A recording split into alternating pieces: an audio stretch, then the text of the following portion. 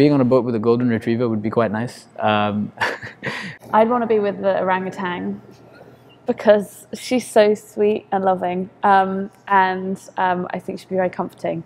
I would definitely pick the tiger, ironically, but obviously the tamed version, the one that spent however many days on a lifeboat. I think I'd like to be there with the zebra because they're big and silly. Yeah.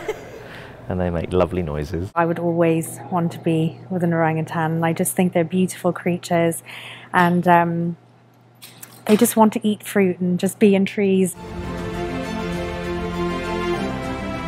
A hyena or a tiger, because yeah, I will definitely die a lot sooner than I expect. Probably the hyena, just really unpredictable, really fierce, really like territorial. The hyena would be terrifying. You ain't getting away from that. Yeah, if I was in a boat with a hyena, I would not last not even 5 seconds. The one that maybe scares me, well, I think the tiger, for sure.